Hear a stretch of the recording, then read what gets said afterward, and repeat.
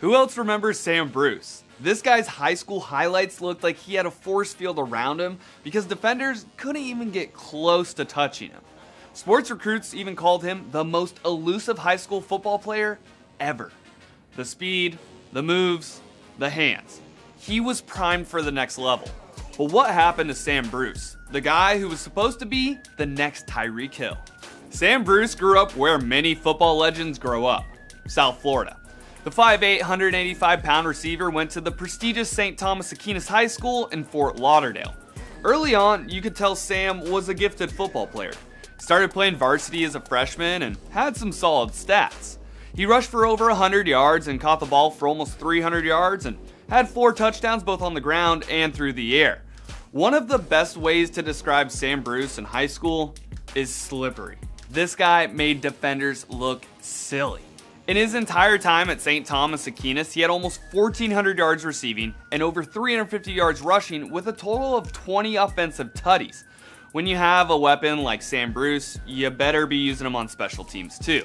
It didn't matter if it was punts or kicks, he was making guys look ridiculous on returns. Combined, he had almost 900 yards returning the ball.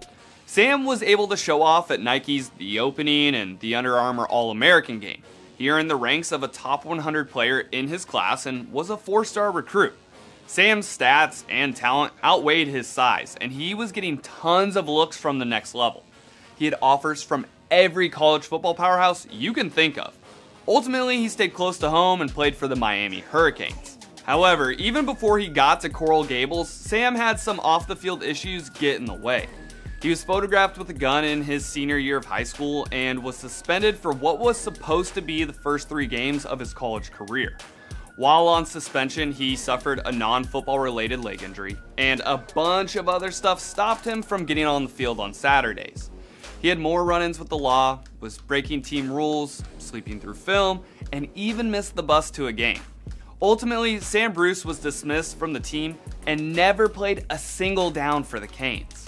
After his short time at Miami, Sam Bruce went the JUCO route at Mississippi Gulf Coast and then bounced again to Southeastern University.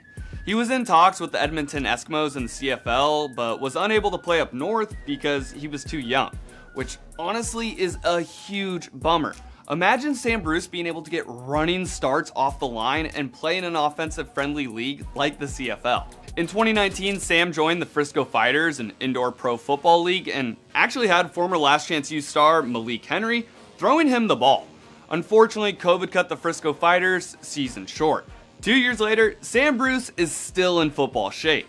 He was involved in the filming of American Underdog, the Kurt Warner story, a movie based on the Hall of Famer's life. Hopefully, the crazy quick receiver can make his way back onto a roster in an alternative league like the fan-controlled football league or even the USFL. What are some other players who were absolute studs that you're not sure where or what they're up to now? Let me know in the comments below or hit me up on Twitter and Instagram. I'm Riley Winn with Jukes. See you on the next one.